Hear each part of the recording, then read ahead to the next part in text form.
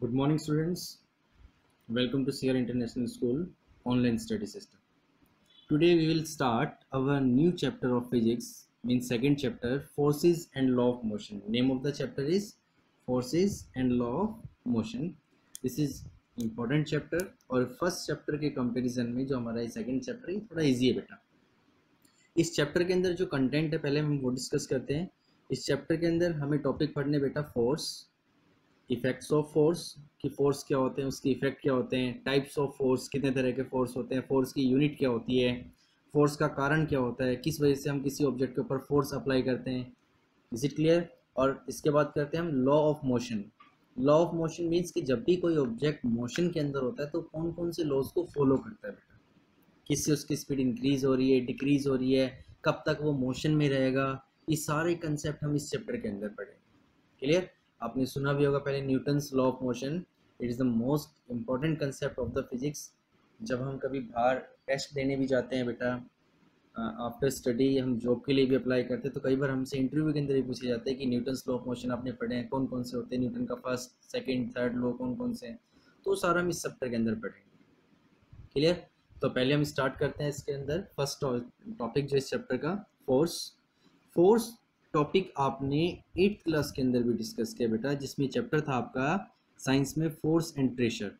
उस चैप्टर के अंदर भी हमने यही सारे कंसेप्ट पढ़े थे कि फोर्स क्या होता है, फोर्स के इफेक्ट्स, फोर्स के टाइप्स. तो एक बार हम फिर दोबारा से इस टॉपिक को डिस्कस करते हैं. So let's start. What is the meaning of force. Force का मतलब होता है बेटा बल. Means a force is an influence which change or try to change the shape, size, position of an object. Force एक वो इफेक्ट है बेटा जो किसी भी ऑब्जेक्ट की पोजीशन को, मींस जैसे पेन हमने यहाँ पर रख रखा है, अगर मैंने फोर्स अप्लाई किया, मैंने इसकी पोजीशन को चेंज कर दिया. क्लियर.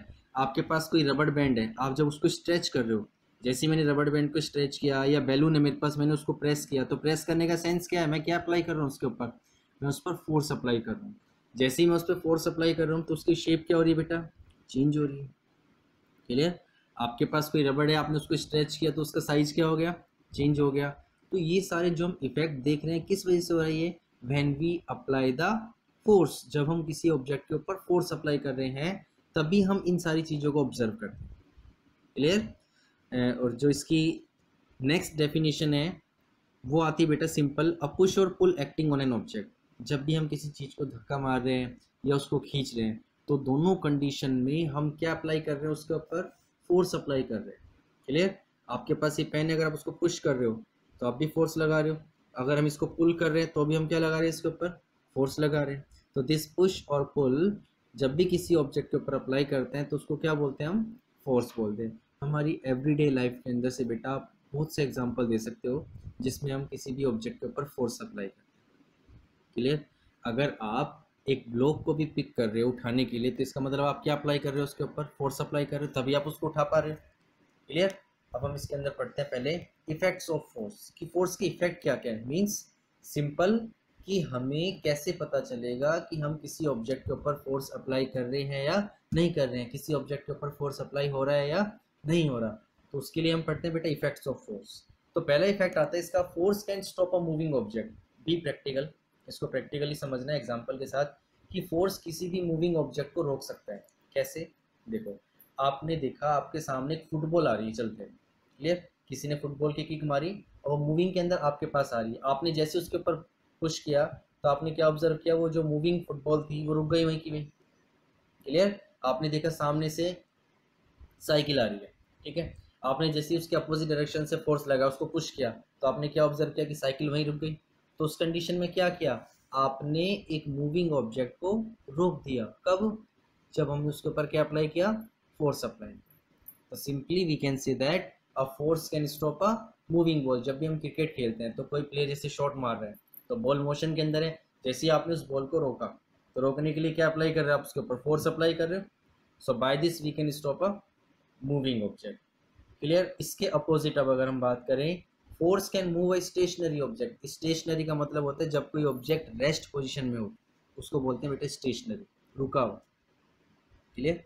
तो फोर्स किसी भी स्टेशनरी ऑब्जेक्ट को मोशन के अंदर ला सकता है. आपके पास एक फुटबॉल रखी है, सपोज करो इस पेन का एग्जांपल लेता हूँ, ये पेन रेस्ट पोजीशन में, मैंने इस पर फोर्स मारा, जैसे मैंने इसके ऊपर फोर्स अप्लाई किया, अप्लाई करते के साथ किस में आ रही है, मोशन में।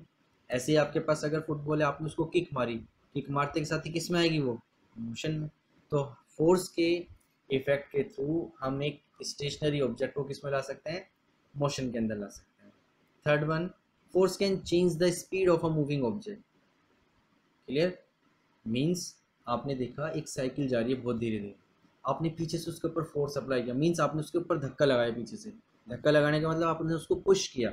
पुश करते के साथ ही आपने क्या ऑब्जर्व किया कि जो साइकिल की स्पीड है वो इंक्रीज होगी या डिक्रीज होगी, इंक्रीज होगी। क्यों, क्योंकि जो आपने फोर्स लगाया है वो किस डायरेक्शन में फोर्स लगाया बेटा, जिस डायरेक्शन में साइकिल ऑलरेडी मूव कर रही है उसी डायरेक्शन में हमने उसके ऊपर फोर्स लगाया, जिसकी वजह से उसकी स्पीड क्या हो रही है बेटा, चेंज हो रही है। या कोई स्पीड से मूविंग ऑब्जेक्ट अगर आ रहा है और हमने उसके अपोजिट डायरेक्शन से फोर्स लगाया तो उसकी स्पीड स्लो हो जाएगी। भैया आप बाइक चला रहे हो, गाड़ी चला रहे हो, स्पीड में गाड़ी चल रही है और आपने ब्रेक लगाए, ब्रेक लगाने का मतलब क्या है, हम फोर्स अप्लाई कर रहे हैं। तो ब्रेक अप्लाई करते के साथ ही उसकी स्पीड कम हो जाती है। तो फोर्स की इफेक्ट के थ्रू हम क्या कर सकते हैं, किसी मूविंग ऑब्जेक्ट की स्पीड चेंज कर सकते हैं। Next, force can change the direction of a moving object. Force के थ्रू हम किसी मूविंग ऑब्जेक्ट की डायरेक्शन को चेंज कर सकते हैं। इसका एक सिंपल सा एग्जांपल, जब हम फुटबॉल खेलते हैं तो सामने से अगर बॉल मोशन में आ रही है, आपने क्या करा, उसको सिर्फ डायरेक्शन चेंज करने के लिए हल्की सी किक मार दी। अब बॉल आ रही थी इस डायरेक्शन से, जैसे ही आपने किक मारी बॉल की डायरेक्शन चेंज हो गई। हमने उसको रोका तो नहीं ना, यहाँ से चलते हुए उसकी डायरेक्शन ऐसे चेंज हो गई, मीन्स हमने उसकी डायरेक्शन क्या कर दी, चेंज कर दी। ऐसे ही जब हम क्रिकेट खेलते हैं तो जैसे ही कोई बॉलर बॉल करवाता है, हम बैट से क्या कर रहे हैं, हम बैट से सिर्फ बॉल को डायरेक्शन अप्लाई कर रहे हैं। जैसे हमने डायरेक्शन प्रोवाइड की बॉल को, बॉल उसी डायरेक्शन के अंदर मोशन करना शुरू कर देती है। क्लियर, तो force can change the direction of a moving object. Next, force can change the shape and size of an object. वो भी एग्जांपल दिया था मैंने रबड़ बैंड का, तो उसके थ्रू भी हम किसी भी ऑब्जेक्ट की शेप और साइज को चेंज कर सकते हैं। Is it clear? So these are the effects of force which we observe in our day to day life. Next is type of force, कि फोर्स कितने टाइप्स के होते हैं बेटा। Basically these are of two types, एक आता है balance force और दूसरा क्या आता है इसके अंदर, अनबैलेंस फोर्स। बैलेंस नाम से पता चल रहा है दोनों तरफ बैलेंसिंग करना। Unbalance force, unequal force, means if the resultant force acting on an object is zero then it is known as balanced force।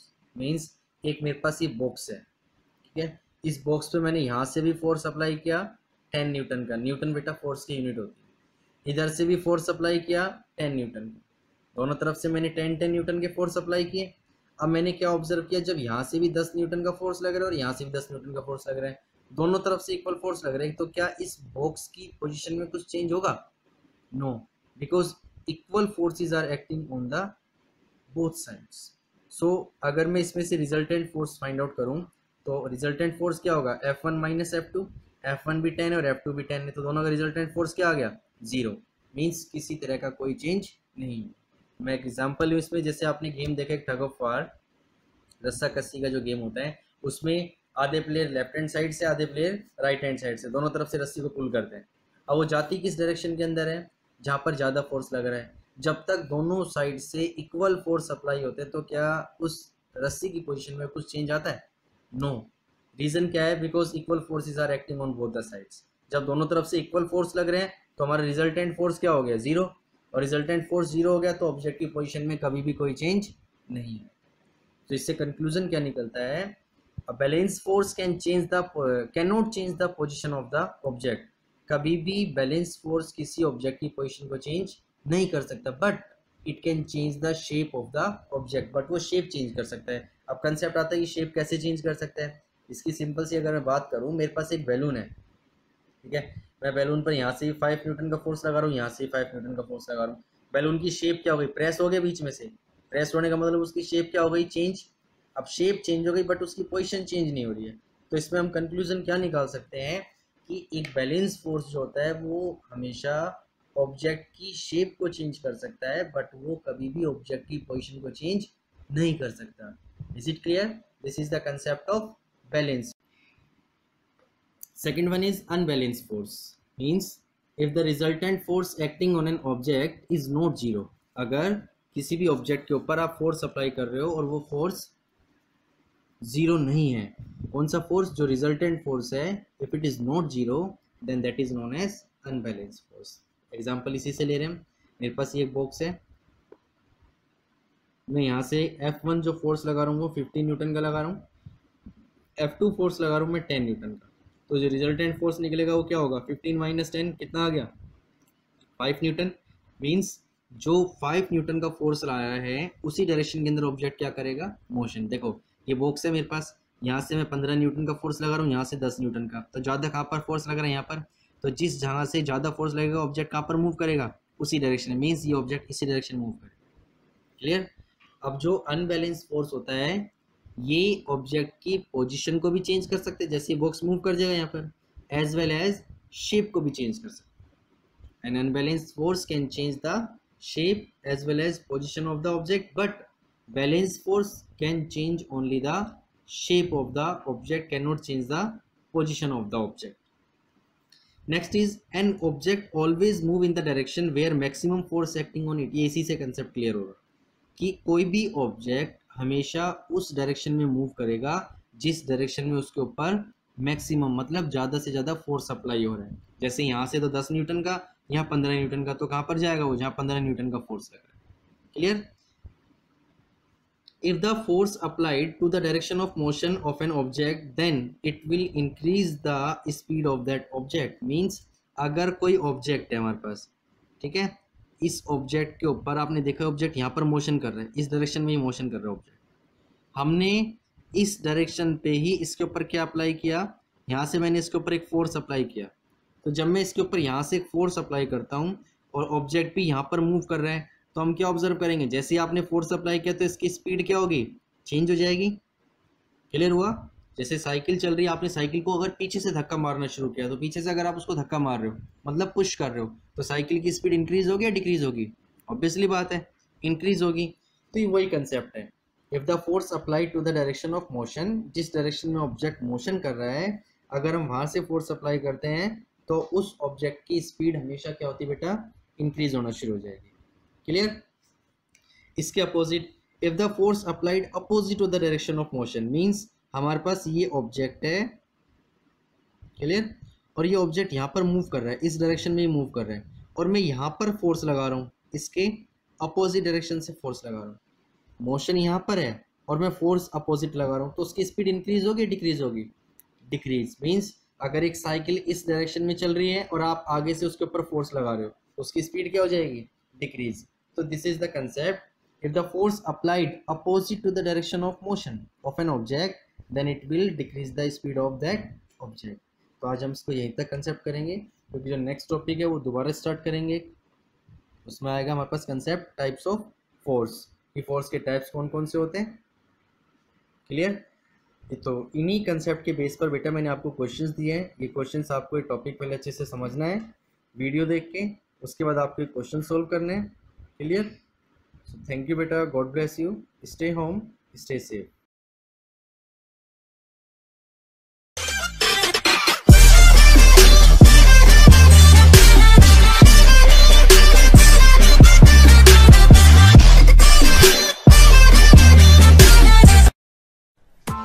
Press the bell icon on the YouTube app and never miss another update।